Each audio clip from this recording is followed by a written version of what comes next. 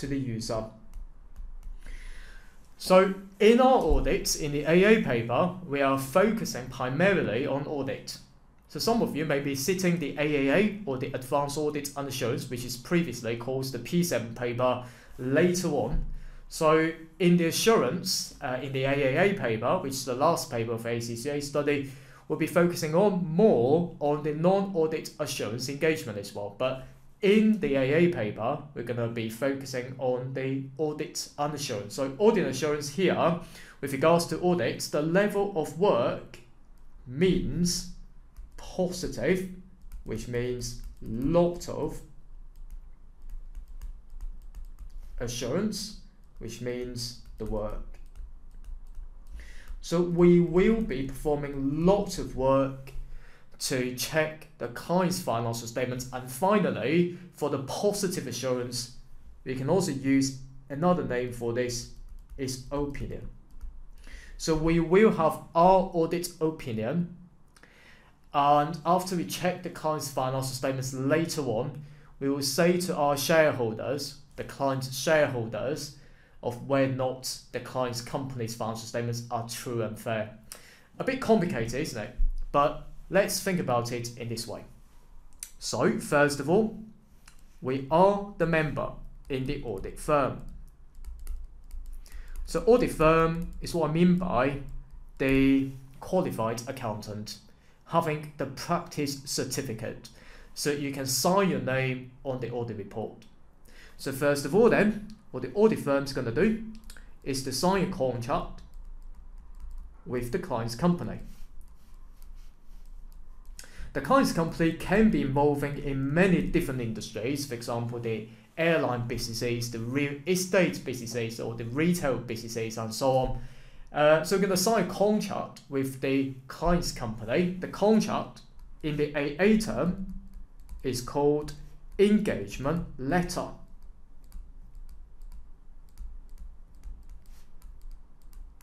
So engagement letter is where we sign a contract with the client's company to provide the audit services. Remember, the audit is to check the client's financial statement. The client will generate his financial statement, or we can call it as the FS for short. So what audit firm is going to do, okay, we are the member of the audit firm, so we are called external auditor, because we are not the employees of the client's company.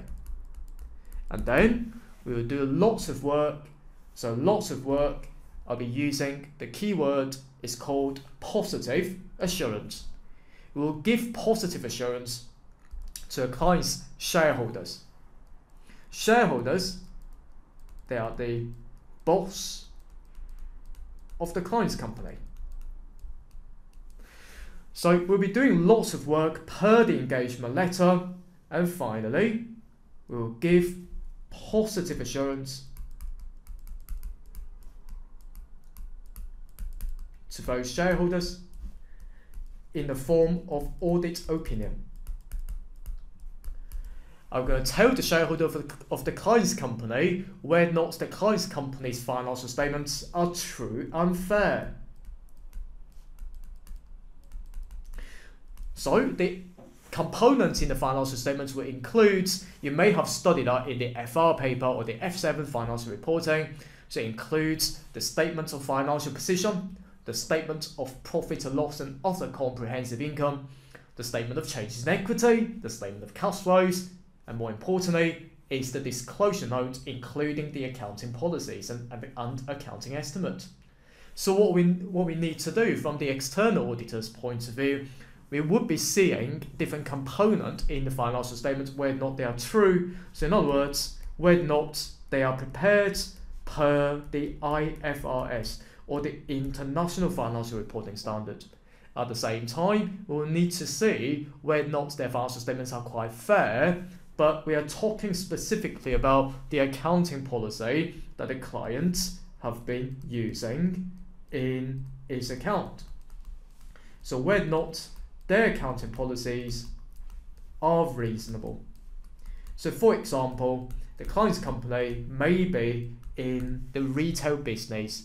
selling items of, I don't know, shampoo and bottle of water, that kind of stuff. And what we need to do is to see its accounting policy. So for example, it may decide to value its inventories using, for example, the weighted average method. But in the retail industry, it may be better for you to use the FIFO or the first in, first out method as your accounting policy for inventories, for example. Now we'll be seeing where not their accounting policies are reasonable. So we'll do lots of work here, okay?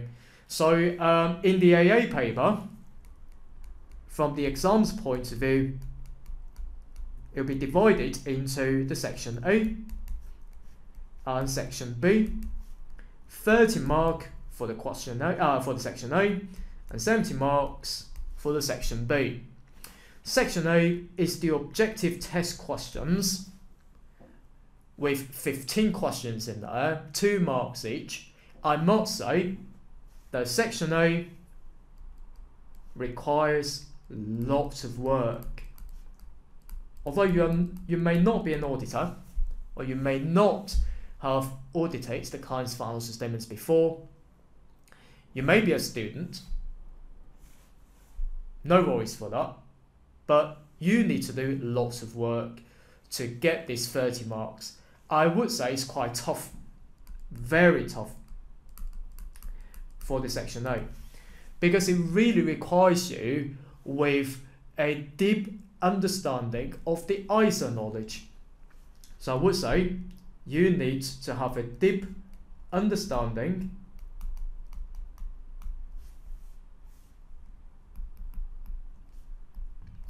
of the international standards on auditing knowledge.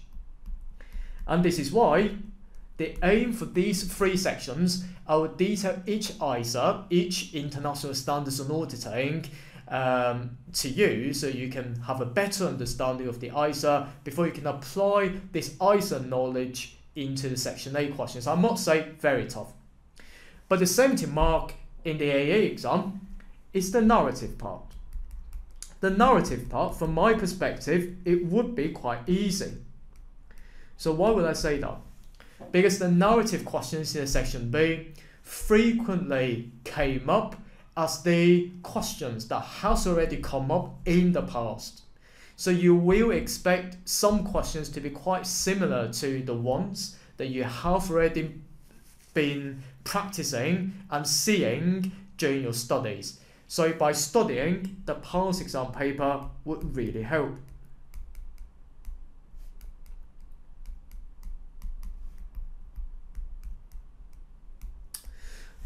But of course, section A will be quite tough.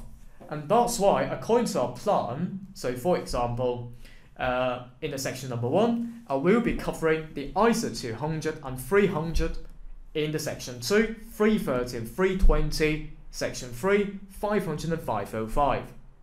And at the same time, I'll be mixing with other standards on auditing as well, okay, in the course, and no worries for that. Okay then, now, the first ISA I'll be covering is the ISA 200, and after each ISA, I'll be illustrating with a past exam question as well. No worries for that. But first of all then, just the background information here. Now, from the accounting's point of view, we have the IFRS. Or in other words, it's the International Financial Reporting Standard. So the International Financial Reporting Standards are come up with by the IFRS Foundation. They are based in the UK. However, from the audit's point of view, we have got another set of standards which are ISA, or the International Standards on Auditing. And International Standards on Auditing is come up with by an organization called IFAC. So IFAC comes from the USA in Washington, DC. The IFAC stands for the International Federation of Accountants, and within IFAC, one of the departments in the IFAC is the IAASB. so which relates primarily to the international standards on auditing. And this is why in the AA paper we are studying this, and in the FR paper or the FA paper or the SBR we are studying that. Okay, just the background information for your information only. Now, when I was acting auditor, I've got a handbook in the past detailing each ISA, detailing each standard on auditing. And of course, from countries to countries, the requirements will be quite different. But nowadays, we are converging, so which means we are moving towards the international standards more closely, and that's why we'll be studying the international standards today. The first ISA tonight I'll be covering is the ISA 200, is the overall objective of the independent auditor and the conduct of audits according to the ISA. So why do we need to follow the ISA? I would say to be as an auditor would be quite risky. I would say it's quite risky because if you're not doing the work properly per the standard, you will be sued. Because you give your opinion in the audit report on the client's financial statement, but subsequently, if your opinion is wrong and not following the standard, leading to the shareholders suffering huge amounts of losses by buying the shares at an inappropriate price, if that's the case, then of course the shareholders will bear the losses and then subsequently sue you. And that's why if you have an audit firm, for example, you will need to buy, I will use the word you shall.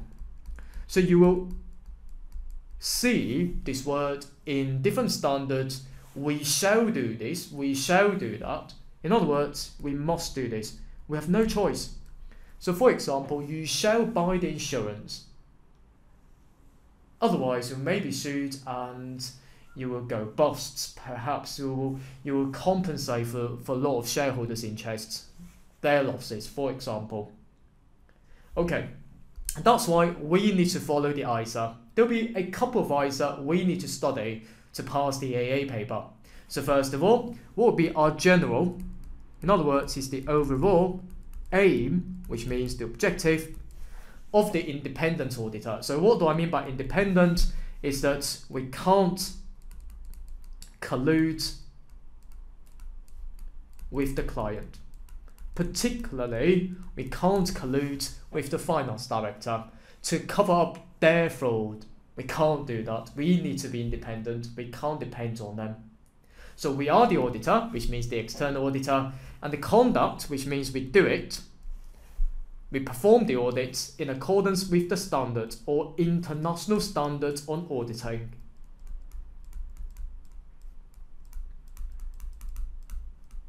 If you like.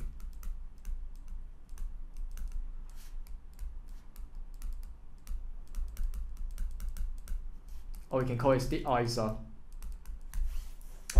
Now, for each ISA, my teaching approach will be quite different because I will summarize quite a lot of knowledge in different ISA into very easy and beautiful, I would say it's beautiful from my perspective then, at least, hopefully, beautiful diagram and summarizing the key stuff that you need to know so you can pass the AA paper very easily, because I teach the AA paper as well as the AAA for very high pass rates, as well as the financial reporting, as well as the SBR papers. Now, the ISA 200 requires an auditor to know these three things. First of all, what would be your objective? What would be your aim? So in our study, I will frequently use the mnemonic, taking the first letter to summarize them, to put them all together, so it helps students to memorize, to learn the stuff more easily. I will use mnemonics for this. It's called CEO. So when I was young, I always dreamed to be a CEO, and now I realize my dream because I'm the CEO of my education firm. Alright, the first C stands for the communication. So in other words, usually we need to talk to others. So our aim, our objective first of all, is to communicate with those charged with governance. So what do I mean by those charged with governance is what I mean by directors of a client. We need to communicate with them. So in particular, if we find out any deficiencies or weaknesses in their internal control systems, so what we need to do is to communicate that with the directors on a timely basis. Because if this is not the case, for example, we may find out a fraudulent transaction in a client's company. The client's company may bear losses, let's say $1,000. We need to communicate this matter with the director immediately. Otherwise, if the amount of losses from $1,000 to $1 million, if that's the case, then we may be sued for the losses that the client's company has suffered. So we need to communicate with the directors first of all. Second, we need to perform lots of work. So in other words, we need to obtain audit evidence. So evidence, which means we're going to document the stuff into the piece of paper. So sufficient and appropriate. In other words, sufficient is what I mean by the quantity of audit evidence, and appropriate, which means the quality of audit evidence. And we will detail them later on, perhaps in a section number 2, section number 3, when we go through another ISA. And our third objective is to issue our own audit opinion. So in other words, we're going to comment on whether or not the financial statements are true and fair. So that's important there. So that's the objective. 3 stuff: CEO, communication evidence, and opinion. The second element in the ISO 200 that we are required to know is the requirements when we perform the audit. Again, I'm going to use my own mnemonics for this. It's called ACE. Okay, I'm going to ACE your ACCA AA paper. So in other words, I'm going to help you to achieve maximum marks in the AA paper. So that's what I mean by ACE. Okay, so we're going to maximum status, in other words. The first A stands for you need to follow the audit standard. So, I mean, that will be relevant to the client. So, in other words, for example, let me turn to my next page for the requirement there. So, for example, we have an other auditing standard such as the ISO 610 using the work of internal auditor. But what if that client's company haven't got any internal auditors at all?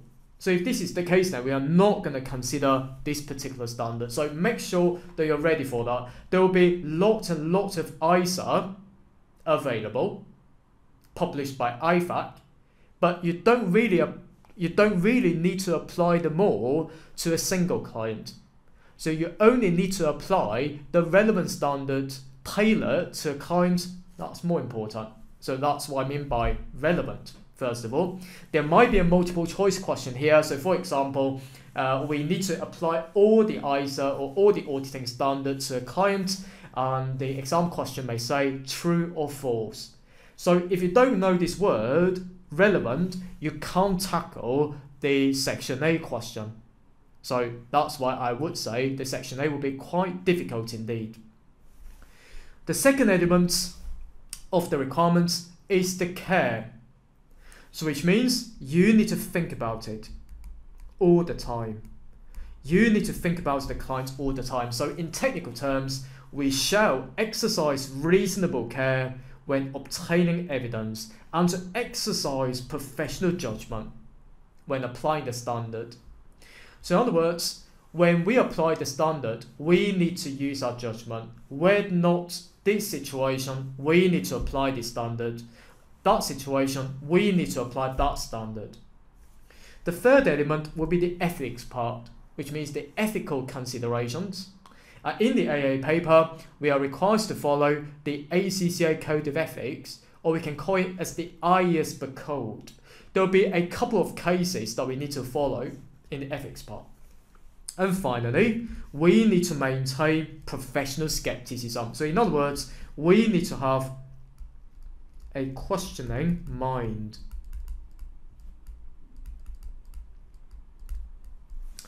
In your head. So that's what I mean by skeptical or skepticism, if you like. But do it in a professional manner. So in terms of the professional skepticism in the ISA 200, it says we have got 3 elements in that. So to be professionally skeptical. First of all, you need to question the reliability of the document and conflicting information. So for example, you see the factory, for example, the useful life should have been 20 years, but management says it's 30 years. Okay. Then, obtaining that evidence by communicating with the management, you will need to question the reliability of that. So for example, whether or not management has an incentive to overstate the profit, given that they're going to extend the useful life of the factory, so to decrease the depreciation expenses a little bit further, so to boost up the profit in the current period. So whether or not the management has an incentive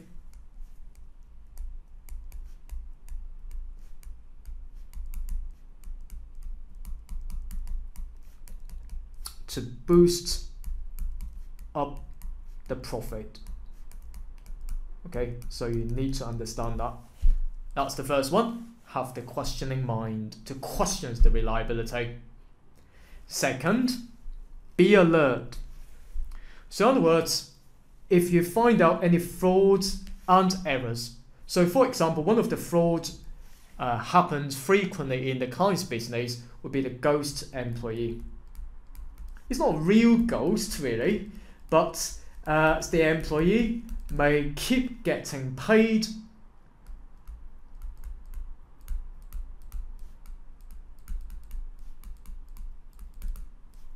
even when he or she leaves the client.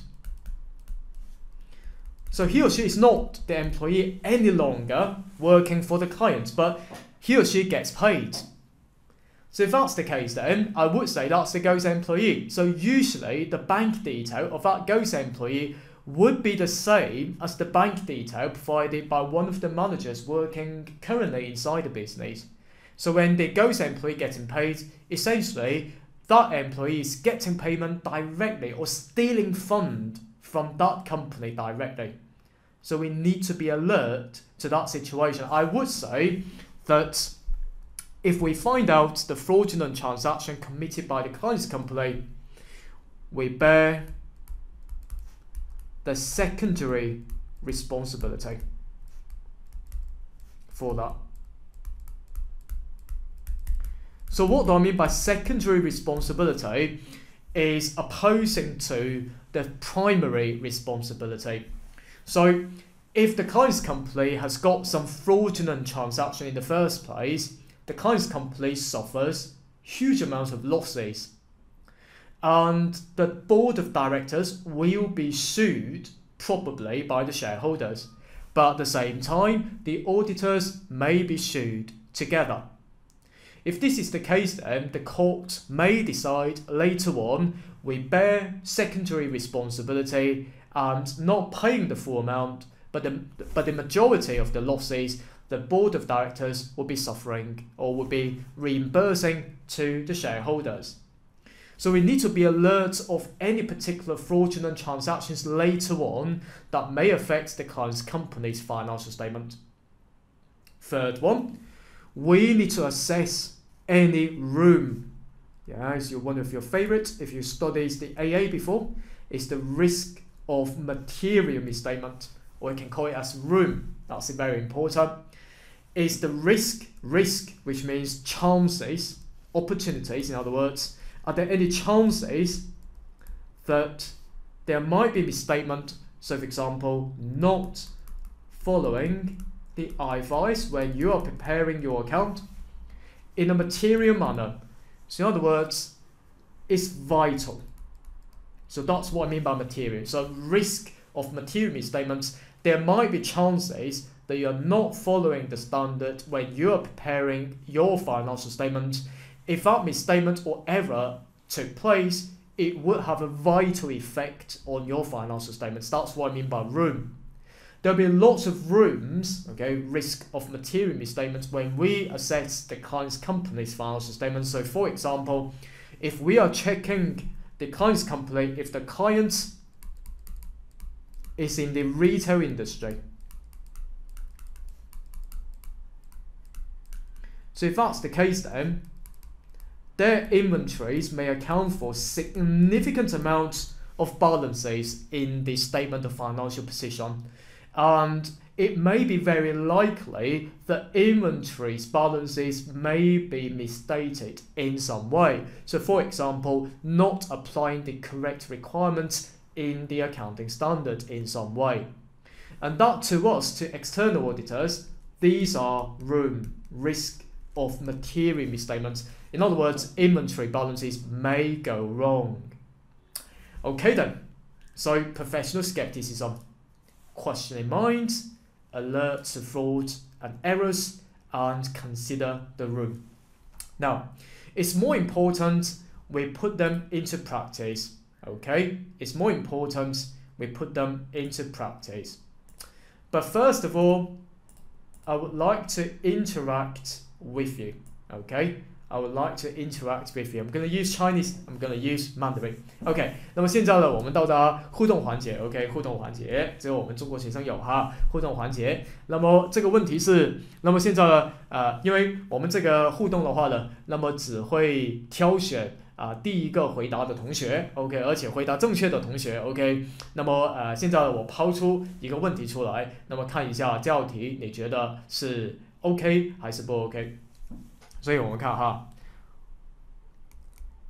我们给2个名额好吗？好，没问题 ，OK， 好，没问题，那就2个名额 ，OK。好的。All public interest entities shall be applied for all ISA when they are audited. 那么所有公众利益的实体哈 ，PIs 我们叫 Public Interest Entities， 他们呢在被审计的时候呢，一定要用所有的 ISA。那么呢，答案有 A 还有 B，OK， 先不用打到屏幕那里哈。A 这句话呢是 true，B 这句话是 false，OK。那么呢，那现在大家想一下答案，然后再打哈。那么呢，我们呢准备开始哈。那么到3、2、1，我们就开始，然后可以打到屏幕好，准备3、2、1。那么你们答案是 OK。OK， 好 ，Yeah， 大家回答都非常的不错哈。那么我们今天的幸运儿呢，首先是 Victoria， 然后是我看一下哈，第2个同学是因为我没读错的话，应该是阿楼同学 ，OK。那么前2位同学呢，false right false， 那么是我们这道题的答案。因为我们刚才说过 ，public interest entity 在咱们的 AA 考试里边呢，包括在 AAA 呢，我们是包含几大类的东西的。那么第一个是上市公司 public limited companies， public liability， 这 public listed companies 这上市公司PLCs，OK， 那么第2个是一些保险公司 insurance companies， 第3个呢是那个银行，大的商业银行 large commercial bank， 那么这一类企业呢，他们都是 pipes。因为刚才我们说过，在 ISA 200这里呢，有一个词呢叫 relevant 相关的 ，OK 相关的，所以这是为什么呢？我们呢是不需要用到所有的 ISA，yeah，OK， IFA， 那我们幸运儿同学呢就前2位同学 ，Victoria and Alo。Okay then, now let's see an exam standard question. I've taken this from the June 2021. The company is called Corley Appliances Company, and in the requirements, 2 marks here. First of all, you're going to define the term professional skepticism. That's the first requirement, and explain one example from audit where we should apply professional skepticism. Okay, 2 requirements. So in the exam, I would deem 1 mark, 1 point.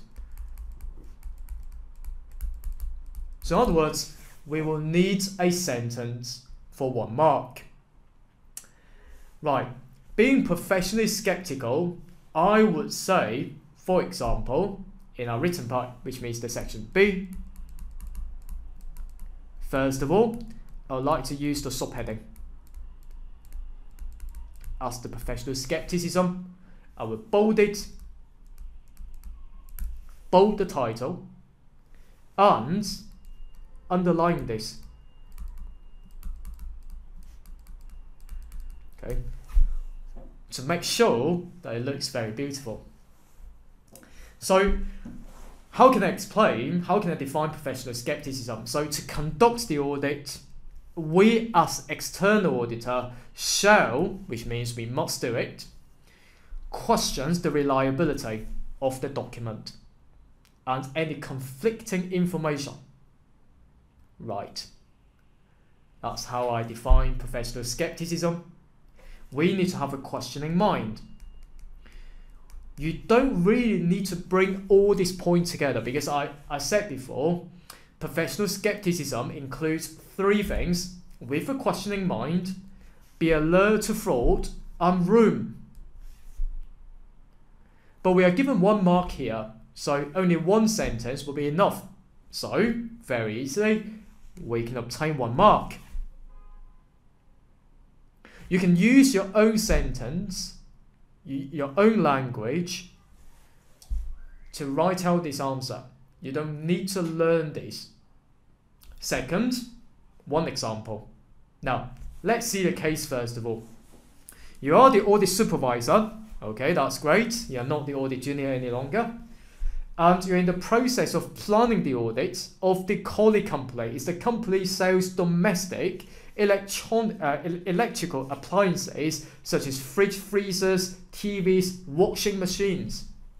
Okay, seems that you are the retailer. You're buying these at a low price and to sell them at a higher price. Now, note with the finance director, you're communicating with the finance director. It's one of the, the objective of auditors in ISA 200 regarding fraud. Let's see that during the year, a fraud was discovered, or in other words, is uncovered in the finance department. Oh, a payables ledger supervisor diverted fund, which means transfer the money from the company's bank account using a fake, or we can call it as fictitious, supplier on the payables ledger. So in other words, the manager is stealing fund from the client's company. The employee was immediately sacked, or we can call it as dismissed, and the value of fraud will be recognized as the expense in the P&L. Okay, no problem for that whatsoever. But how can you apply professional skepticism in this particular case? I would say, first of all, in my answer for the application part, I would take the case information. So usually my exam technique will be the copy and paste approach. And then I will say to the examiner, per the ISA, per the standard, what shall we do? And then we will detail how to do it. So for a single point here, I'll be applying the 3-step approach. First of all, during the year, a fraud was uncovered. So in other words, I simply copy and paste this sentence from the case as the step number 1, because this will be the computer-based exam. Per the standard, we shall maintain professional skepticism to look for fraud which may cause material misstatements in the client's financial statement. That's per the standard ISA 200. You don't really need to quote the number. Not required to quote ISA 200 in your answer. And then as a step number 3, you will need to detail how to do it. So I will use my own powerful word. For example, I will look for any fraud relating to the management override of controls, especially this exists in the family companies. Without any signatures, they can sell anything to anyone, overriding the control. They are not following their own control procedures, leading to fraud happened in the business. So what we need to do is to be alert to those situations. For example, okay, so be specific, that's important. So how many marks that you've got there? 1 mark. So total would be 2 marks for this question. Simple, easy peasy, lemon squeezy. Now, the second ISA I intend to cover tonight is the ISA 300. It's where we plan the audit. When we plan the audits, we need to know these 4 elements in the ISA 300. 1, 2, 3, and 4. Okay. First of all, you need to involve key engagement team members to have a meeting. So what do I mean by engagement? As I already said, is the audit contract. So the member responsible for this particular project, for this particular audit contract, that will be the engagement team members. That may include the audit partner, audit manager, supervisor, and also juniors. So what we need to do, they need to meet together and to document this and to focus on the highly risky areas to make sure the audit meets the deadline. So probably the client's company may go listed onto the stock exchange. Have a tight deadline, you have to meet with that. So you can allocate resources, for example, the timing resource, the human resources appropriately, and to review the work properly. But you need to plan in advance. So review is to check our own work.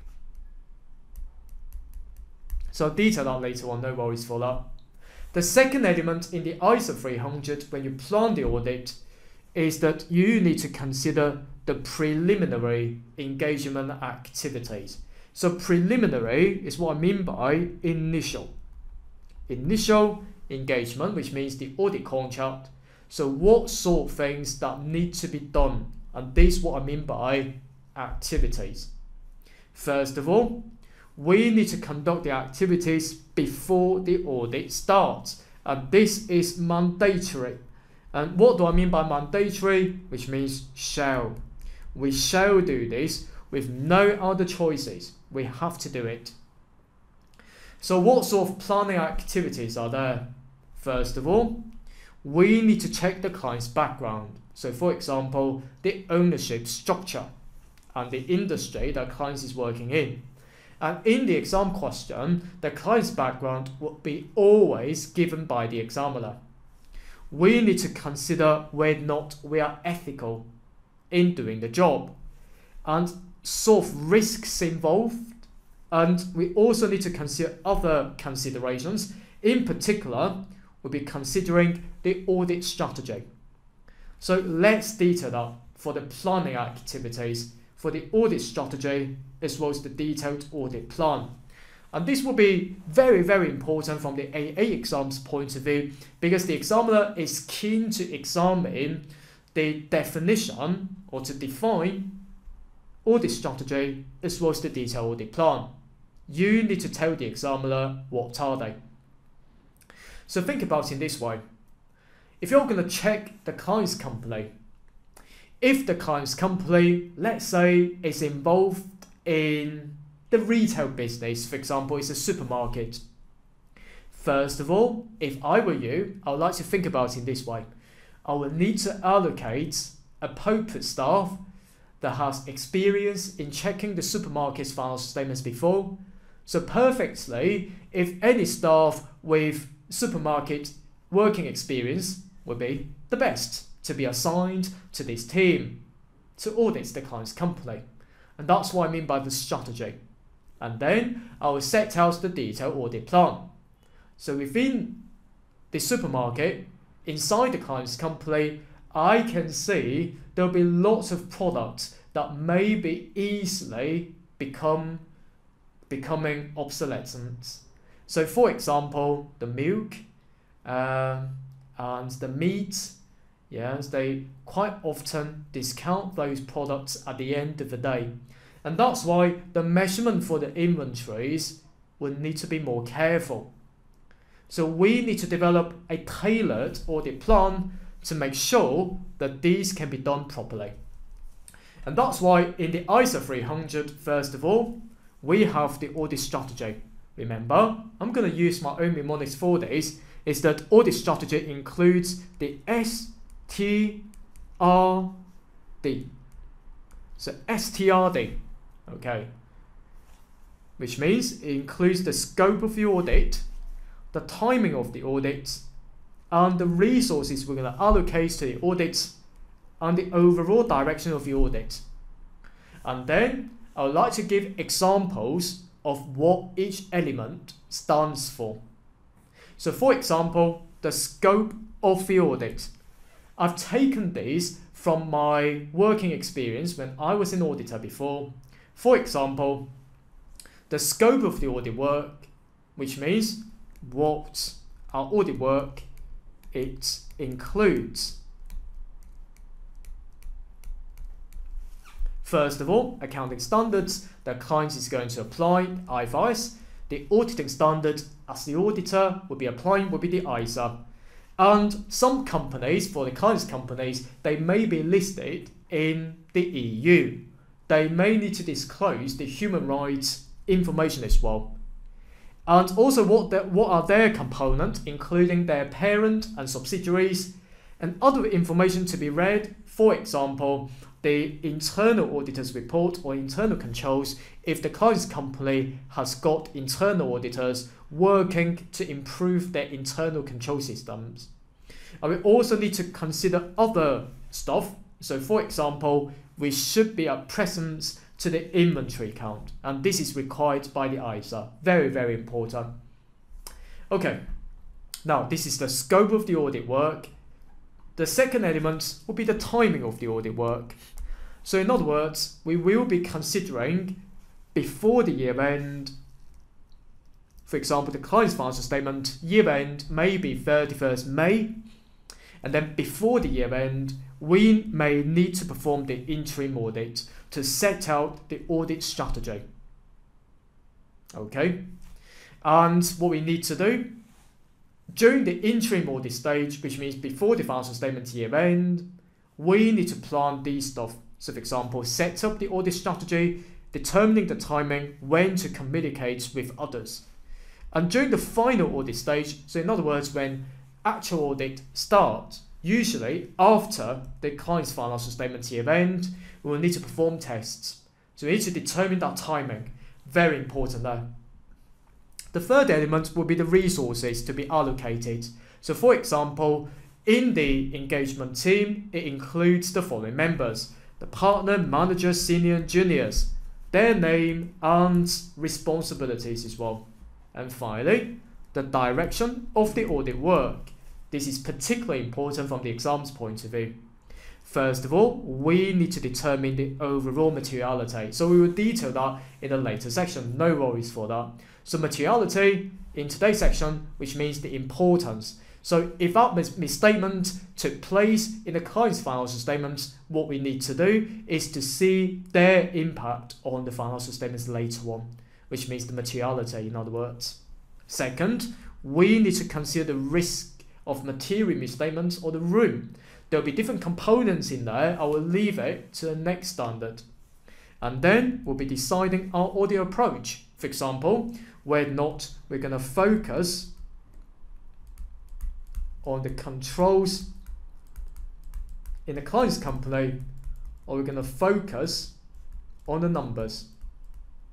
There'll be quite a lot of considerations in that.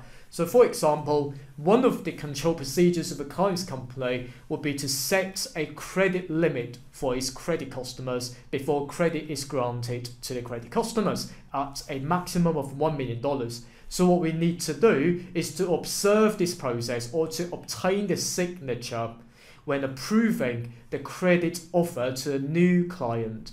So if I subsequently find out that a client may be granted with a credit for more than $1 million, it means that this control procedure is not followed properly. If this procedure is not followed properly, later on I will focus more on numbers and to checking the contract as well as the corresponding invoices to see how much value of the sales revenue or the receivables may have been overstated in some way. There might be a hidden risk that there might be the irrecoverable debt expense not being recognized by a client's company. Now, after determining the STRD, the scope, timing, resources, and direction of the audit, what we need to do then is to determine the detailed audit plan. So there are two detailed audit plans here. First of all is the pre-designed audit plans, including questionnaires, so for example, whether or not this has been done or not, and checklists that we need to sign off before we complete the final audit later on. I will develop the tailored audit plans as well for a client. That's very important. So now, there'll be a couple of things here. I can send this document to you. No worries for that. I can send this PDF document to you. No worries for that whatsoever then. Okay, now let's apply the ISO 300 into a very practical and very good exam question here. I've taken the multiple choice question from the March 2016 here. Now, let's see that.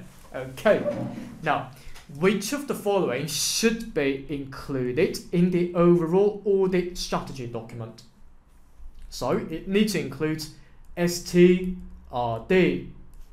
the scope of the audit, the timing of the audit, when to start and when to finish, and the resources, especially for the human resources we're going to allocate to this engagement team, and the overall direction of the audit. So for example, we'll be focusing on the room, we'll be focusing on the materiality, we'll be focusing on the approach of the audit. If you know this, you will find this question relatively easy to be tackled. Okay, now, let's see the requirement. Let's see the option first of all. Number one, the economic factors and industry conditions affecting the company. Do we need to consider that? Well, the answer is certainly yes, because that would determine the scope of our audit work. I mean, if the economy is not very good, it may be likely that the client's company may try to overstate its profit in some way to secure the finance from the creditors. And that's why it will certainly affect the scope of our audit. Yes, number one. Number two then, the nature, timing, and extent of audit procedures. Oh, timing, right. But is of the audit procedures, which means is the detailed plan. So remember, during our planning stage, we need to have the audit strategy as well as the detailed audit plan. So number two is talking about the detailed plan rather than the overall strategy. So number two, no. Number three then, the management responsibility for financial statement. Of course, management is responsible for preparing the financial statements, and of course, this will be the precondition that needs to be met.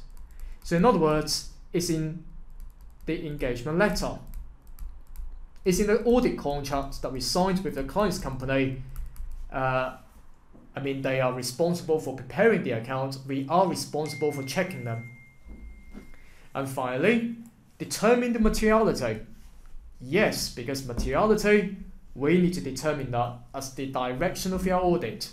And therefore, number 4 can be chosen. So the correct answer would be C. So that would be a typical Section A question multiple choice. And make sure that you're ready for that. So,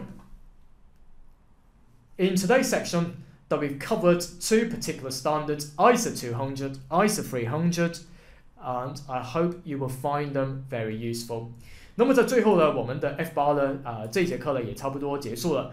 那么最后一个呢，我们有一个 bonus material。那么 bonus material 呢是可以发给大家的。那包括我们今天对这个 ISO 200还有 ISO 300号的一个总结了。那么在这里呢，这个总结的话呢，是我自己写的一个 note。然后呢是非常适用于考试的，有不同的 summary 啦，然后 apply to the case， 然后把其他的 ISO 都融合在一起，非常的 colorful， 而且非常的有趣哈。那么第二个呢，也包含了这个我对过去真题的一个答案重新编写，因为我发现呢有一些考官的答案呢，在考试角度来看的话是比较难的。比较难去 copy， 比较难去模仿，所以这是为什么呢？我就重新编写了考官的答案，按照不同的步骤，然后不同的采分点。那么大家呢，对于这2个文档呢，会有对你的考试会有一定的帮助。那么呢，大家是需要在这里注册。那么我把这个注册的那个连接发给大家哈，在那个聊天窗口那里。那么大家呢是可以在问卷网上面呢填写你的信息，那么我们的工作人员呢会在很快，应该在今晚呢就会把这个 bonus material 那么可以免费发送给大家。那么大家后续有任何的问题的话呢，都可以加我的微信。那我的微信呢是 Steve FCCA，my WeChat Steve FCCA。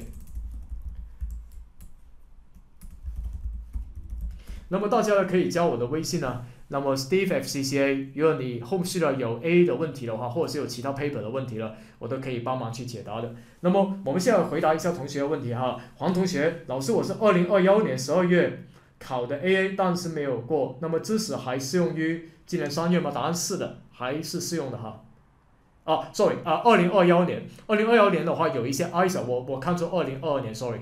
那么2021年的话呢，那么有一些 ISO， 比如说像 ISO 315号准则，它已经更新了，那所以 make sure 你要准备最新的那个 ISO 才行。那么你可以联系我 ，OK， 可以加我的微信号。那么现在我们到答疑的环节，那么看一下大家呢有没有什么样的问题？那么有问题的话呢是可以在这里提问的。好，谢谢 Steve。谢谢。我看到同学们其实可能就是对于语言上可能也要慢慢的消化。也有同学提到为什么不用那个中文，但我相信你这是用心良苦，其实也是为了大家能够更好的去理解一个课程的内容，对吧？ 所以如果大家有任何问题，其实也可以通过中文的方式在聊天框里面输入的。那么同时，因为现在也到8点的时间了，如果大家对于 AA 还有问题，可以在聊天框里面输入。那同时呢，我这边也会接下来进行一轮 AA 科目的一个同步进行。好，我这边就会在页面上显示中奖的人2名名额。那么现在开始抽奖。那么请大家留意一下，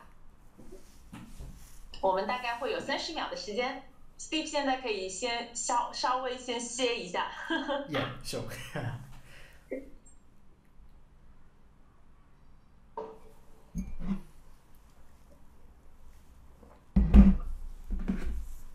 好，那么我倒数一下，最后的5秒，5、4、3、2、1。OK， 那么恭喜中奖的是陈凡以及 Joyce， 恭喜这2位。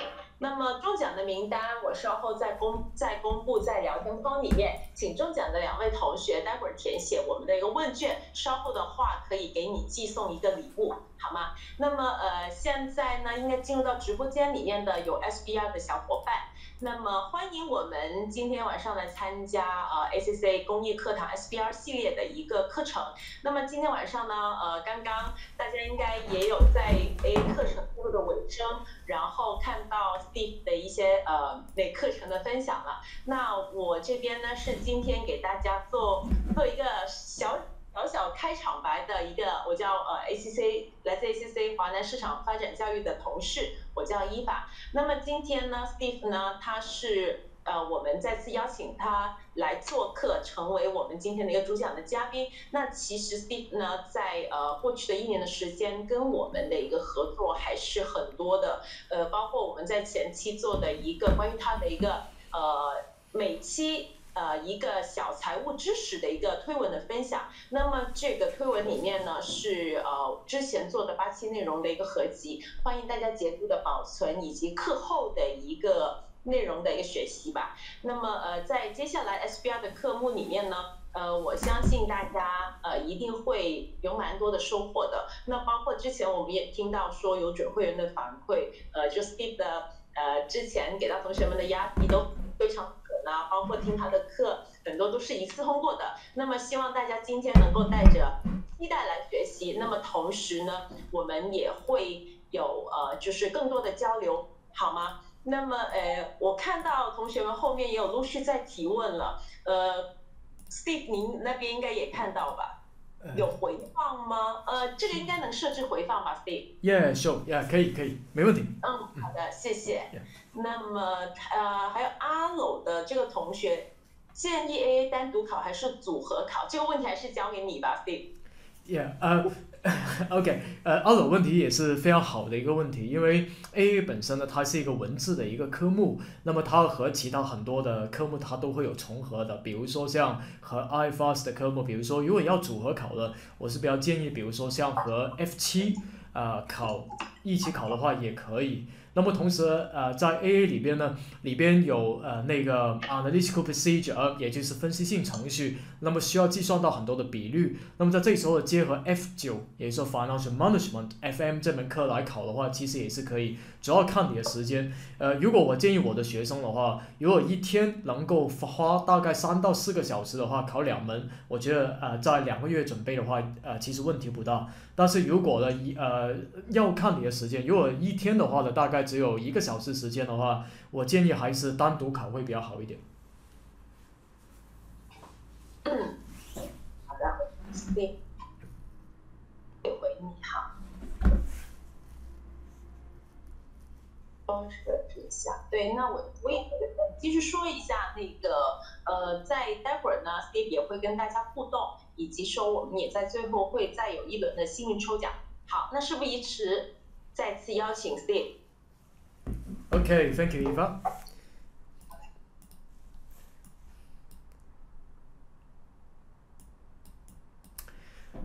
Okay, let's get started with the ACCA SBR, or Strategic Business Reporting, for the international version. And my name is Steve Chen, the full fellow member of ACCA.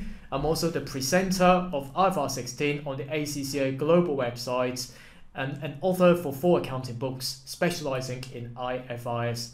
I'll be using English tonight for 2 reasons. First of all, some of you may be coming from other parts of the countries, not from China. And the second reason is when we step into the professional level of our study, if you're using English to study your SBR, it may better improve your performance in terms of your writing later on. Now, according to our live section plan, so for example, the SBR plan, the first and the third section I'll be using English, but for the second section I'll be using Mandarin. Okay, we'll be covering quite a few IFRS, or you can call it IAS, or International Accounting Standard. So for example, first section tonight, I'll be covering 2 IAS from the SBR's point of view. intangible asset, as well as the impairment of asset. And also some of the exam techniques I'll be going through the SBR question later on. Quite interesting and challenging.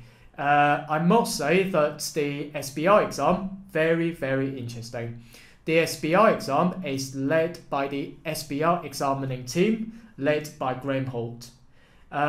He has his own style of examining the SBR paper by designing quite a lot of practical and interesting case studies. And what we need to do in the past, not right now, but in the past, we focus on the technical part in each of the IFRS, in each of the accounting standards. But nowadays, when we come to the SBR exam, it's more like that the SBR exam questions will not be heavily testing you about the complicated part in the IFRS, but you need to have a broad and general understanding of the IFRS and the interrelationship with other accounting standards as well.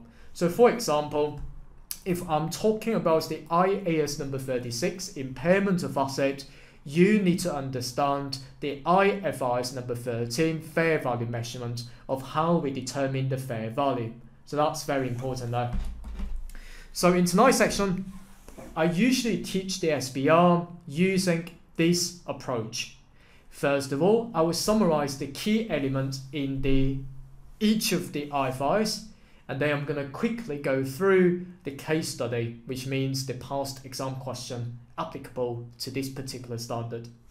Now, first of all, I'll be covering the first accounting standards, which is the IAS number 36, impairment of asset. So impairment, which means the asset value goes down.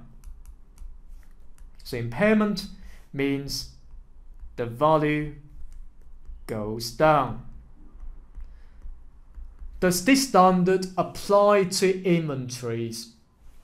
No, because the asset here we are talking about specifically only to the non-current asset in the statement of financial positions, which means the assets for more than 1 year rather than inventories. Remember, inventories impairment need to be done according to the IAS number 2 inventories. To pass the SBR exam, from my experience, you need to have a deep understanding of each IFRS requirement. You can't mix them up all together. But in the past, when I taught the SBR previously, it's called the P2 Corporate Reporting Exam. I've been teaching the P2 for more than 10 years, as well as the AA and the AAA paper. In the past, I would like to teach my students, first of all, for the consolidated financial statements, you need to best prepare yourself with a consolidated account by practicing lots and lots of past examination questions. But for the accounting standards part, you can mix them up and to pass the exam. But in the past, of course, the current issues would be separately tested as the question number 4, usually as an optional question. You don't have to choose that. But nowadays, there will be no optional questions. All questions in the exam, 4 questions in the SBR exam, you need to attempt them all, okay, before you can pass this paper. And nowadays, the examiner will not heavily focus on the very complicated part, but the general understanding of the IFRS and the interrelationship with other IFRS will be the key to pass this paper. Okay. Now, in terms of the impairment of asset, first of all, I would like to cover these 2 areas applicable to the SBR exam. And of course, in my actual course, I would like to cover 5 aspects in the IAS number 36. But these 2 aspects are commonly tested in the SBR questions. Later on, we will see an example for that. No worries for this. First of all, we need to know the rule of the impairment. The rule of the impairment is where we're going to compare the net book value of the non-current asset with the recoverable amount. So after we look at the rules, and then we would like to determine the impairment review test in much more detail. By determining, first of all, the value in use and the fair value less cost of disposal.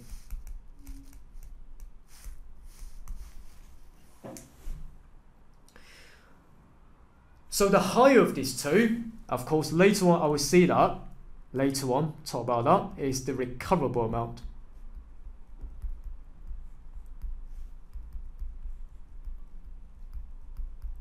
Okay, let's see a general rule for this. So for example, if you have a piece of equipment, for example, you've bought or you acquired, we use the word acquired for the higher value asset. We acquired a piece of equipment in the past, and the carrying value of that equipment is $100. But what if I use that equipment, for example, initially I would expect that equipment to generate $1,000 of cash flows, but actually it turns out that the equipment only generates $800 of cash flows. So if that's the case, then I would say that the equipment is not working as we expect it to be. So in other words, this would be an impairment indicator.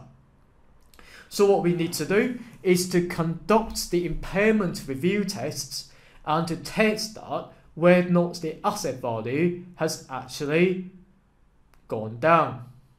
So what we need to do is we're going to compare the carrying value, first of all, with the recoverable amount. The recoverable amount simply means to recover the cost of the non-current asset. That's very important, because according to the conceptual framework requirement, for example, when we measure each element in the financial statement, most likely we'll be using the historical cost method. So in other words, we're going to be recording the transaction based on the amounts that we paid according to the invoice value, and that will be a cost for the business. And how we can recover that cost, so in other words, we bought the equipment, but buying the equipment later on we'll be using that to produce items and to be sold to other customers. And to determine the value of that equipment later on, of how we recover the initial costs, we will be seeing if I were to use that equipment on a continuous basis in the longer term, and that would be the value in use. The value in use, in other words, will be calculating the present value. The present value of utilizing that equipment to generate into cash flows. So for example, I would expect if I were to use that equipment on a continuous basis, I may generate, let's say, $70 of cash. But if I were to sell it, I would need to determine what would be the active market price, or you can call it as the fair value. And to sell this item of equipment, we may need to incur additional costs. So for example, the commission fee that we need to pay to our third-party agency company who helps us to complete the sale. Let's say the fair value less cost of disposal is only $65. So if that's the case, then if I were you, if I were to use it, I can earn more. And of course, I would decide to use it. So in other words, the recoverable amount, I would like to choose the higher of these two. And that's particularly rational, yeah? It's quite rational for decision makers. because if I were to use it, I can generate $5 more of cash flows compared to the option if I were to sell it to a customer. So if that's the case, then the recoverable amount would certainly be $70 here. And then, as you can see, according to the rule, because the carrying value is $30 more than its recoverable amount, and that $30 more would be impairment. So the impairment loss that we're going to recognize would be $30 here. The reason why this would be a case is because, according to the invoice value, perhaps if no depreciation is charged during the year for the piece of equipment, the carrying value is $100, which means our cost is $100. But we can only recover that $70 out from the $100 of costs, and therefore leaving the impairment expense being $30. So for the $30 impairment expense, from the SBR exam's point of view, we would like to debit the P&L, which means the impairment loss expense, and depending on the accounting policy chosen by the business. Some businesses may decide to put the impairment expense into the administrative overhead right under the gross profit. But some businesses may present the impairment loss expense as an element inside the cost of sales figures before the gross profit. It really depends on which companies that you're working for, and that's particularly important there. Of course, we'll be crediting the PP&E, so usually in the SBR exam will be at the carrying value. So you're going to write down the carrying value of the PP&E by $30 here. And of course, in practice, we don't usually do this. For a PP&E, we will credit the PP&E at cost and to debit accumulated depreciation instead. Of course, if you don't know about the term for PP&E, it's been covered in the IAS number 16. It's related to property, which means your land and building, plant, which means your factory, and equipment. So equipment, which means your manufacturing equipment or your computer, and so on. So they are called PP&E. That's very important there. So that's the general rule. That rule is called impairment review test. So if you know this stuff, you're halfway through to this particular standard. Now, first of all then, let's detail the recoverable amount in much more detail. The recoverable amount, we should choose the higher of these two is the value in use, and the fair value less cost of disposal. Very important concept here. So to determine the value in use, we would like to discount when we utilize that asset on a continuous basis inside our business, we'll discount those future cash flows into today's terms. So in other words, to calculate the the value in use involving the present value method, which means according to the IFRS number 13, which is the fair value measurement. One of the valuation techniques that we'll be using will be the present value. The present value is we're going to discount the future cash flows into today's terms. So in other words, we'll be using the cash flows as the numerator and to divide through by 1 plus the discount rate for the power of n for the number of periods in the denominator. So what we need to do is to think about, first of all, what cash flows includes and what discount rates should be regulated by the standard. I'll detail the value in use here, first of all. So value in use, usually in the standards, is short for VIU. First of all, I would like to talk about the cash flows in the numerator. The cash flows in the numerator, first of all, it will need to include the following cash flows. It will first of all include the necessary cash flows. So what do I mean by necessary cash flows? Would be the cash flows already incurred in the past, and we may expect a similar pattern that cash flows would occur in the future. And of course, it would include the inflows, and it would include the costs as well.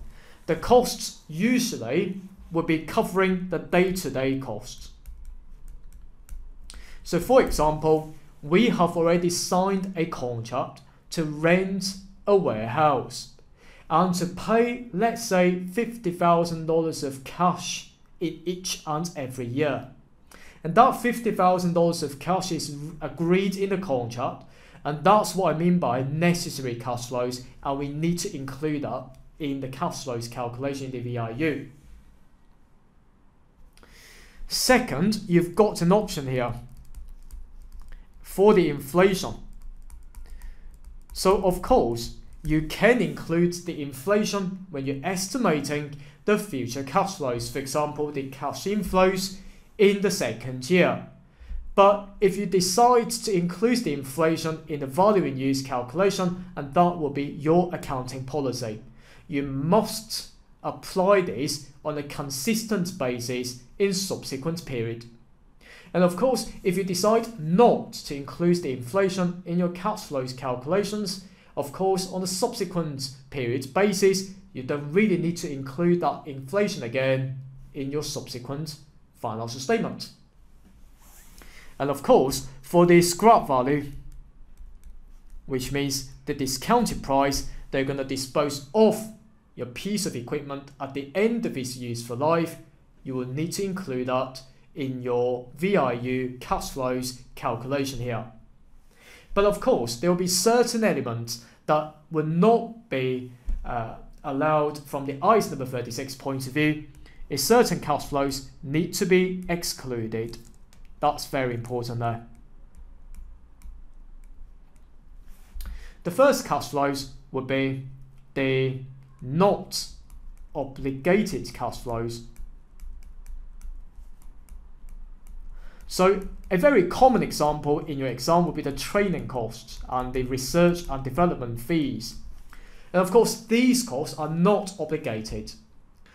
The company, the client's company, can incur these costs, but they don't really have to. They are not committed. In other words, it's not what they must do.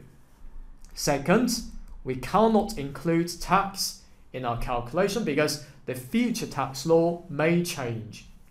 Third, we can't include our financing activities cash flows in the VIU calculation. That's particularly important.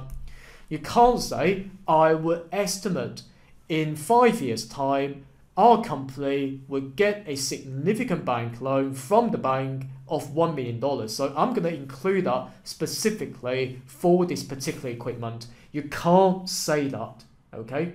Because the future financing activities is not a must-do option for the business, okay? The business can decide to go listed, or the business can decide to get a bank loan from the bank. That's very important there. So let's say if I were to calculate the cash flows to be $1,000, I'm going to include that in the numerator.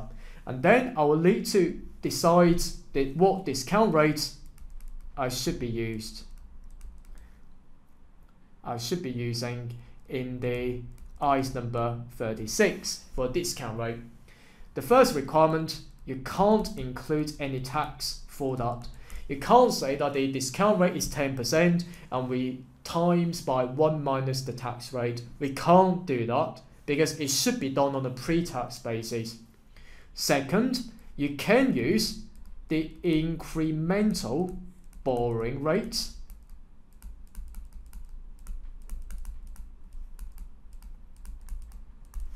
So in other words, if I were to have this value of the piece of equipment being, let's say, $1,000, if I were to buy it, I want to get a loan from buying it, I would go to the bank and the bank would quote a specific borrowing rate for you, and you can use that specific borrowing rate in your denominator calculation. Alternatively, you've got an option here. You can use the WACC, or the weighted average cost of capital. Yes, this is what you've covered or you've studied in your financial management paper or the FM or the AFM paper. You can use that, okay? It's your accounting policy. So let's say I would determine the discount rate will be 10% for a power of 5 years, and then I can determine my value in use figure. Simple as that. Now, finally, I would also like to look at the fair value less cost of disposal. Very important for that. It will be regulated according to the IFRS 13 fair value measurement. For a fair value measurement, of course, we can have different valuation technique. For example, the market approach, income approach, cost approach. And then we would like to look at different inputs. Level 1 inputs, level 2 inputs, and level 3 inputs. And of course, usually for the piece of equipment, we would like to use the level 3 input for the estimated cash flows and so on. But I will later on, perhaps in the future, when we have time, to cover this IFRS 13, but not in today's webinar. Okay then, for the impairment of assets, very importantly, before you conduct the impairment review test, which means to compare the current value of the non-current asset with their recoverable amount, you need to determine the impairment indicator. And that's why this is the final area in this standard, is the impairment indicator. That's very, very commonly tested by your examiner. We can divide impairment indicators into internal indicators, which means happened inside the business, or the external impairment indicators, which means happening outside the business. So for example, if the piece of equipment is subject to physical damage, which means damaged by somebody else, or the piece of equipment is put into idle use. We are not using it right now, but we will use that later on, which means idle. Or perhaps the cash flows are worse than expected. So in other words, we would expect to use this asset and to generate $100 of cash, but actually it turns out they only generate $80 cash. And therefore, the actual cash flow is worse than what we expect before. And this will be the internal impairment indicator, the trigger, which means leading to the impairment review tests that should be done by the company. And what will be the external impairment indicators? For example, the change in macro environment.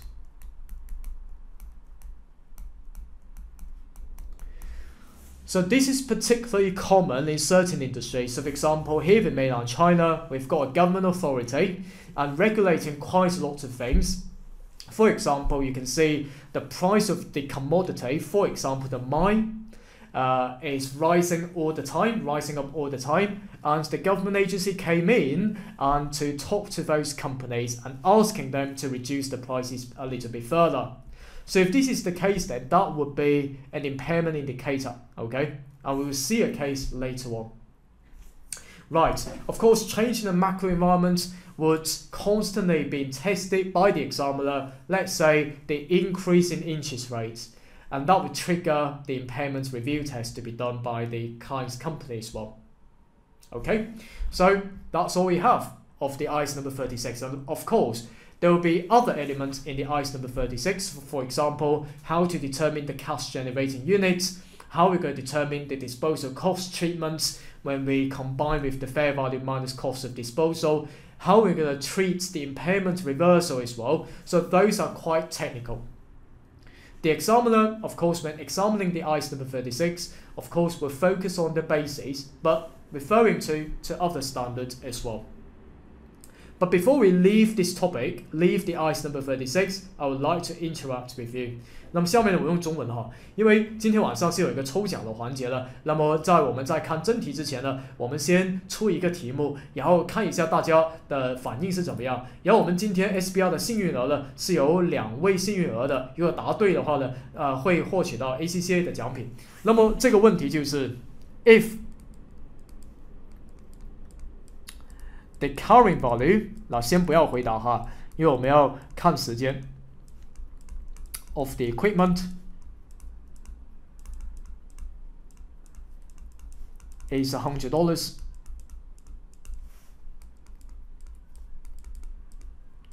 The recoverable amount， 那么 recoverable amount 也是说可赎回金额的意思。那么这个机器账面价值是100，可赎回金额呢 is 120。然后现在呢，我们的问题是它的 impairment loss。也就是呢，减值损失多少？先不要回答哈，大家现在还不算的哈，等我说开始再回答哈，现在回答都不算。然后 A， 它的减值损失呢是20块 ，B 220块 ，C 0。OK， 那我数3、2、1再开始哈。那么大家看到这道题目了，你们选的答案是什么呢？好，3、2、1开始回答，前2个呢。答对的可以获得 ACCA 的奖品，大家可以开始回答。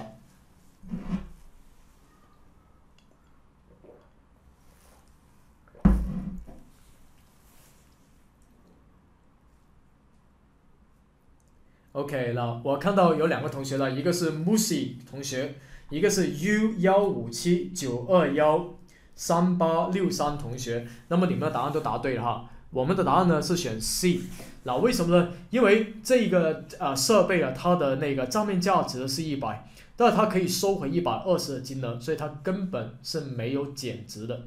因为刚才我们说到，如果它的账面价值呢是大于可收回价值的时候，它才会有减值。那如果是小于可收回金额呢，它是没有减值。所以我们今天晚上 SBR 的幸运儿呢，是2位同学，一个是 Musi 同学，然后一个是 U157913863 同学，Eva。OK， 好 ，Let's continue our story. Now, I've got my own study note for the ICE number 36 as well as the ICE number 38. I can send that PDF document to you later on, no worries for that. It covers all the things that you need to know with regards to, for example, the practical case studies from my working experience and so on in this particular note, okay? And also the past exam question as well. So let's see a past exam question for the ICE number 36 of how it is examined by your examiner. The question I'll be covering tonight is the question I've taken from this December 2018. The company is called Field Company. As you can see, the requirements would be the directors require advice on how to treat the reconditioning costs. Okay, so we need to recondition, we need to improve, or we need to keep its current capacity, okay, of the asset, in other words. And whether the decline in the price of a gold is impairment indicator. Okay, so there are 2 requirements here. First of all, the accounting treatment, and second, whether or not that would be the impairment indicator. So in other words, that would be a conclusion. The exam technique are always used in the SBR exam is this. I would see the mark allocations.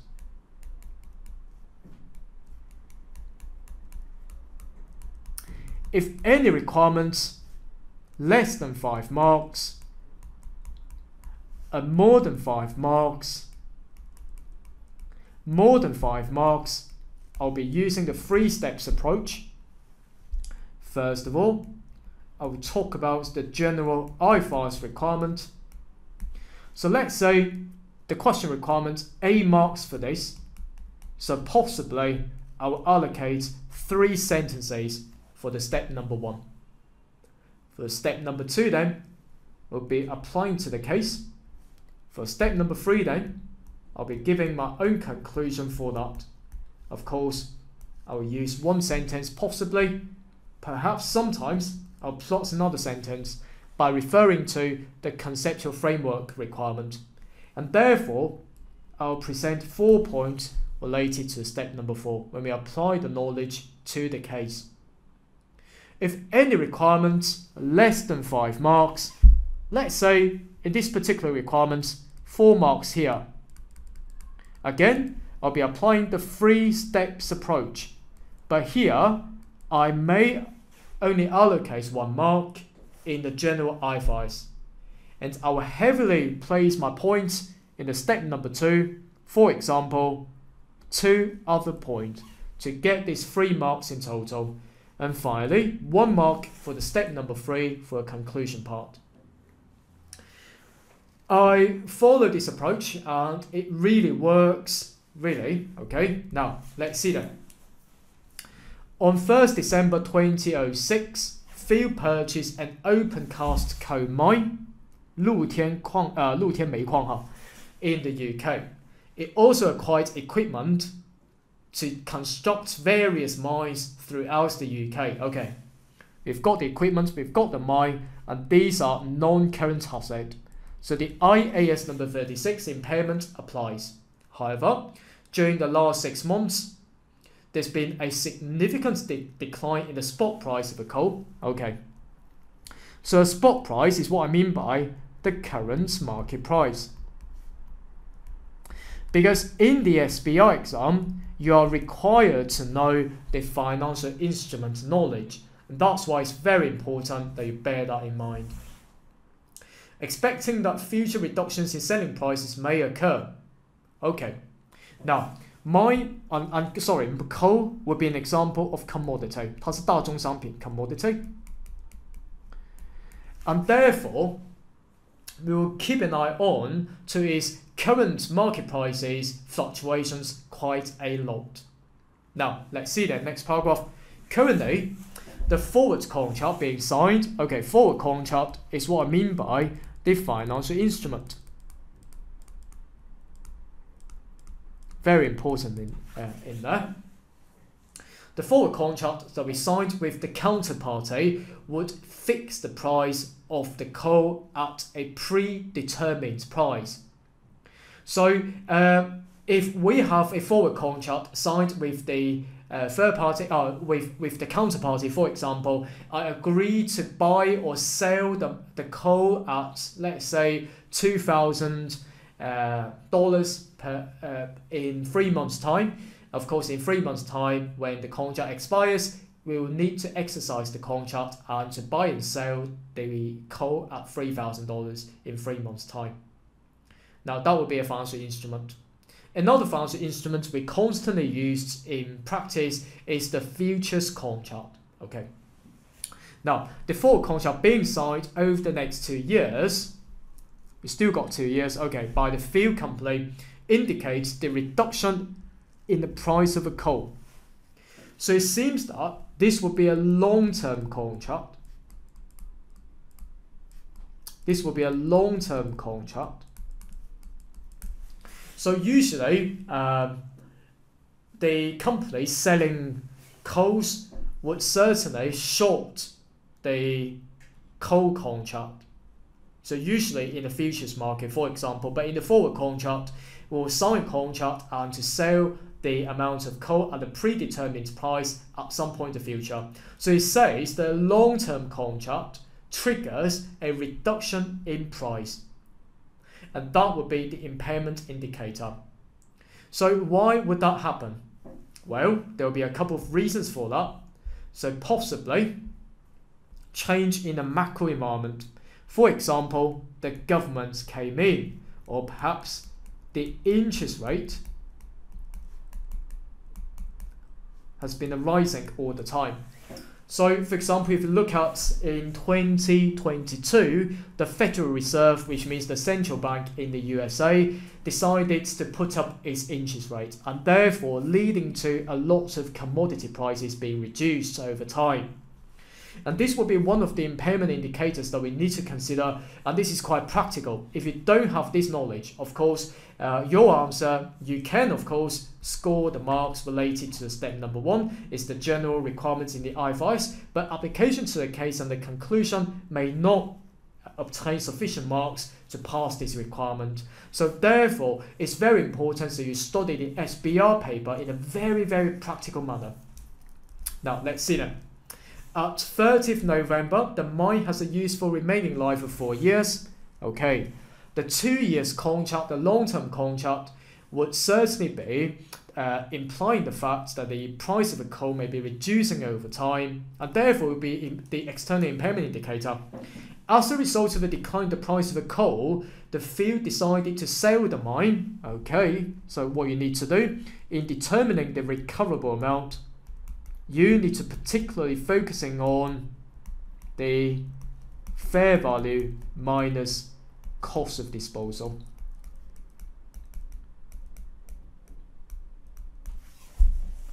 And has approached several potential buyers. So in other words, you decide to sell the mine, but we are not particularly sure when would you sell it. So therefore, in conducting the impairment review tests, we still need to take the value in use calculation into account. So that's another point that you can say your answer. At 30th November 2086, at the year, in other words, the directors of field estimates there's a piece of mining equipment needs to be reconditioned for every 2 years. Estimating this cost will be $2 million and $1 million for labor costs. So in other words, these are necessary cash flows in determining the value in use. As explained above, it is expected there will be future price reductions in selling prices of a piece of coal, which will affect the forward contract being signed over the next 2 years. And therefore, it leads to the external impairment indicator, in other words. Okay, 4 marks here. What I tend to do is to write 4 points related to that. So, I'd like to open up my Word document, the Word file, because you'll be sitting the SBR exam in a computer-based environment. So first of all, it's the company called Field, and we are answering the requirements part boy. First of all, I would like to lay out the general IFRS requirements, but here I'll substitute that with the heading, the per IFRS impairment.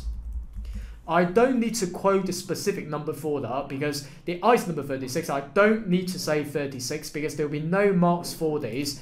I will tend to tell my students per the IFRS, that will be absolutely fine. And then I'll bring the case application and then bringing my conclusion of whether or not that will be the impairment indicator. Okay, correct that. There will be no correcting functions in the computer-based exam environment anyway. Okay, per the IFRS impairment, because there are 4 marks here, I will have to determine how many points I'm going to write. I will say to the students in the SBR, 1 mark per point in most circumstances. So make sure 1 mark per point in your paper. Per the IFRS impairment, I can say that the impairment review test should be carried out if the carrying value of the non-current asset is higher than its recoverable amount, first of all. And of course, I will further say the recoverable amount is determined by the higher of value in use and the fair value minus costs of disposal. So if you say this, yes, you can get 1 mark for this point. It's quite complete. And then I'll be applying to the case. That's very important. So first of all, there'll be a couple of things I can say to the examiner. First of all, the necessary cash flows to determine the value in use. So in other words, to determine the value in use, the necessary cash flows, including the $1 million of the labor costs and the $2 million of part costs. So $2 million for parts costs and $1 million for the labor costs need to be included. At the same time, I can say to the examiner the discount rate to determine the value in use can either be the incremental borrowing rate or the WACC, okay, to be used in a VIU calculation. At the same time, I can also comment on that the company decided to sell the mine approach to several potential buyers. So the fair value minus cost of disposal may be more relevant in this case when determining the fair value, the recoverable amount.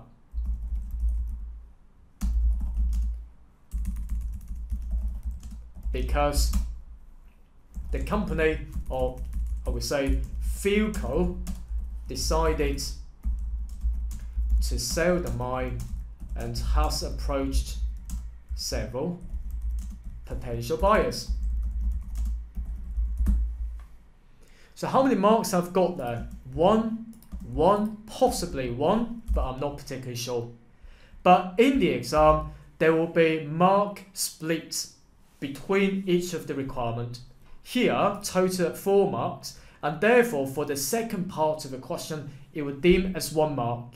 And therefore it will be 3 marks for the first requirement. And therefore, I don't need to write 4 points here because the maximum amount of marks I can get would be only 3. And therefore, I would like to go through the conclusion for that. So this is an external impairment indicator because the long-term contract of the coal in long-term forward contract of the coal seems to decline in a longer period. And this could be due to macro environment changes such as an increase in the interest rate.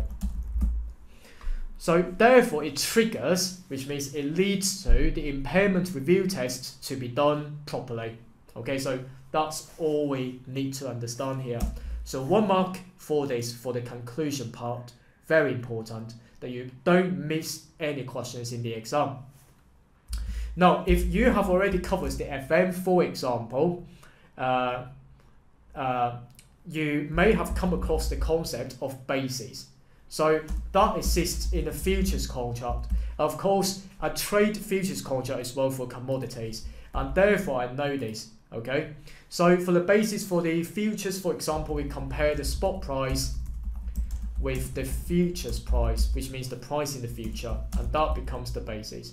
And because nowadays, in this particular question, it says the futures price decrease, and therefore the basis would certainly increase. If basis certainly increase, is quite abnormal, in other words, and that would be an impairment indicator because it suggests the fact that the asset at some point in the future is worth less than it should be currently in the market. Hopefully you can get this idea, So you can say, very, very important accounting standard. Now, before we move any further, let's see then. I've got some free of charge materials for you. OK， 那在我们呢在开始另外一个准则之前呢，那么大家呢可以填写一下这个问卷网的一个连接，因为对于 SBR 的话呢，会有3份对于大家比较有用的一个总结，那么对于考试是很有帮助的。第一个是手写的笔记了，比如说关于 IAS number 36， 我对于这个国际会计的第36号资产的一个减值，那么所有的部分那么都在里边。那么第二个呢是根据 IAS number 38， 也就是说无形资产。那无形资产的话呢，我有另外一个总结，在这个 page 那里，那么大家呢是可以获得这个笔记的。那么第三个呢是我们今天的那个 notes。今天这个 notes 的话呢，那么一共有2个准则，一共是47页。那么里边呢，它和传统的教科书是完全不一样的。那么传统的教科书呢，在里边很可能是一些就是很小的一些例子，但是在我们这本书里边呢，我编写这本书里边呢，它是包含了非常多大量的实物的例子在上边，那么对这个 SBR 考试是非常有帮助的哈。那么大家如果呢要获取这些资料的话呢，可以到这个问卷网上填写你的资料了。那么后续呢，应该是在今天晚上呢，我会安排这个同事呢会把这个资料发到你们的邮箱那里。那么同时呢，大家如果后续呢有这个 SBR 的一个问题的话呢，欢迎大家可以加我的微信哦。那我的微信的 WeChat， 我的微信号呢是 SteveFCCA。那么在聊天窗口里边，大家都如果觉得 OK 觉得有问题的话，都可以添加一下哈。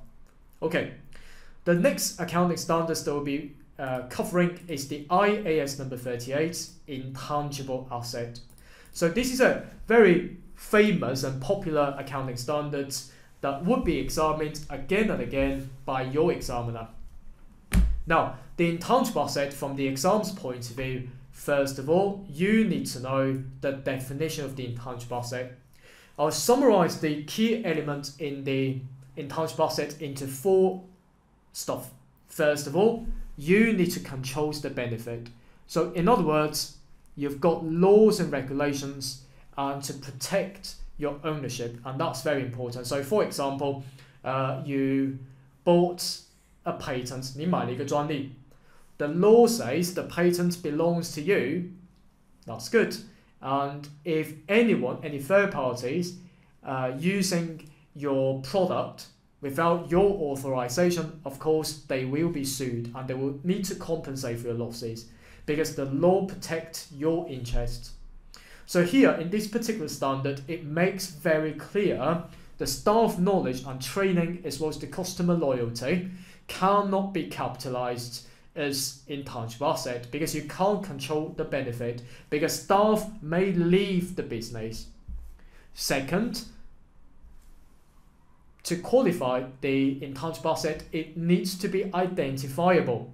So in other words, if you buy the patent, of course, it can be used by the business and subsequently it can be sold separately by the business without selling the entire business. So it can be separated from the business.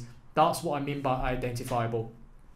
At the same time, for example, alternatively, you may have a contract and to buy the patent.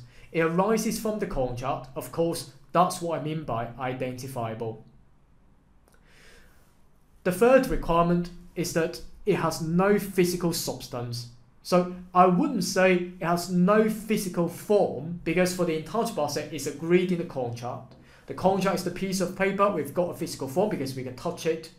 But it didn't have a physical substance because according to the substance over form concept in the conceptual framework requirement, that in substance, the intangible asset can't be touched.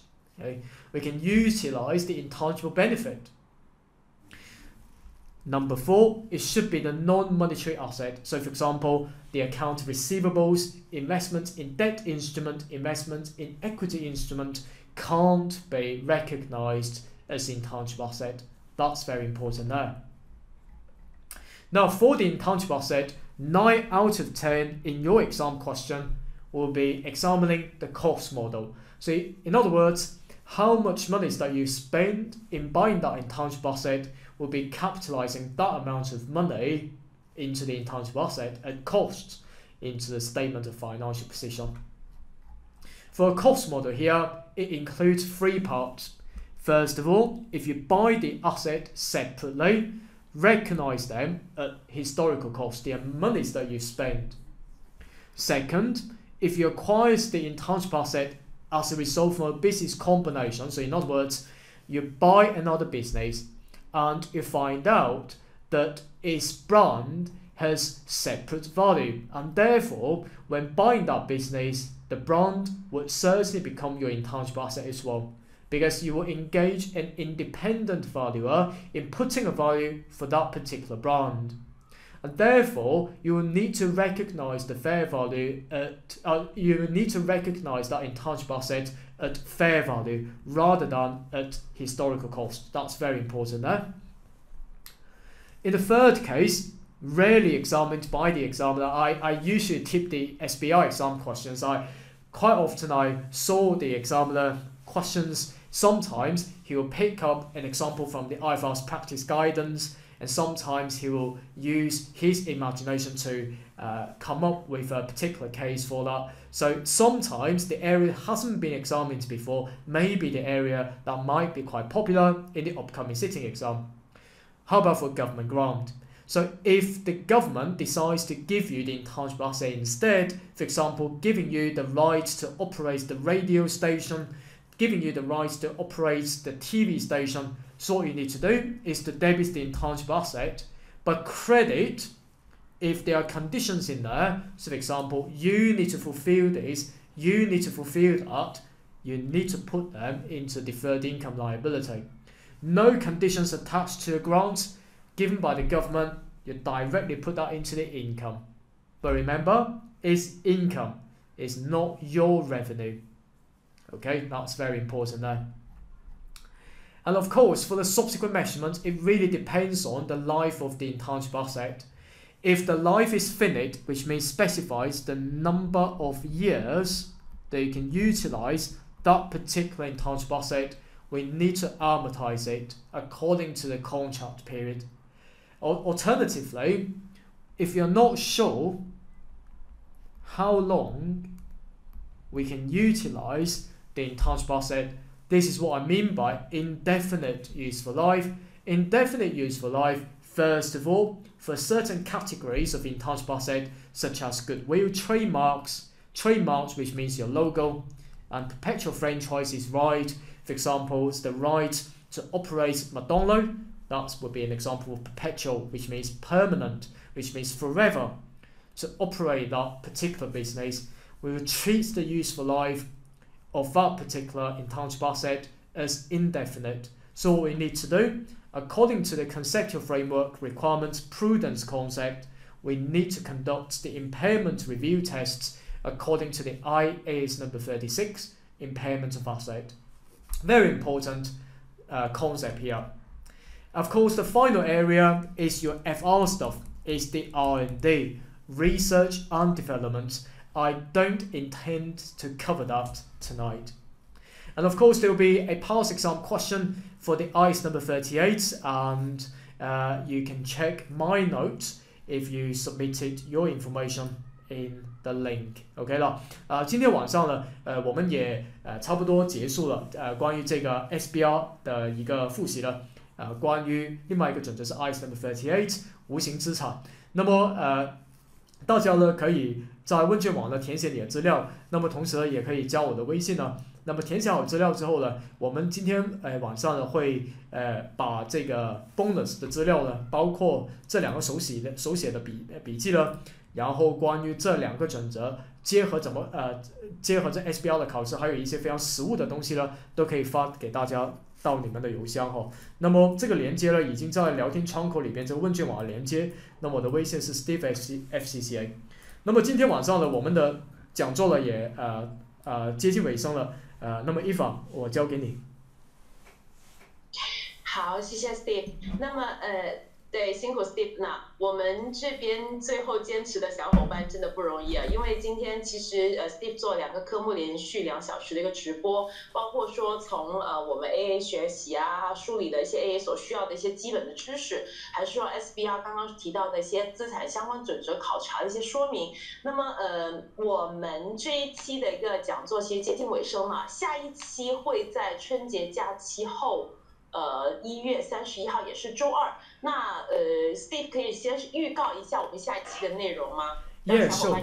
那么下一期的话呢，我将会用这个普通话来去讲解关于咱们 SBR 考试里面非常 popular 的一个 standard 是 IAS 12 Income Taxes。那么也在里边呢，特别是关于 deferred taxes 递延所得税的问题。那么同时呢，我会带过关于 IAS number 37，也就是预计负债、或有负债、或有资产在 SBR 里面怎么考察，而且我的手写笔记呢，那么还有我的单独的一个 note。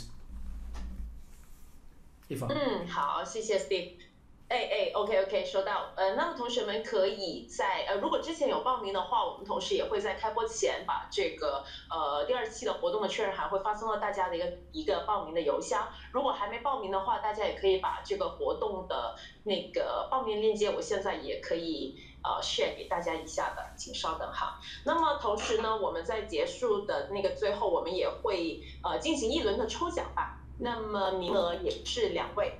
那现在开始，我们留10秒钟的时间，好吗？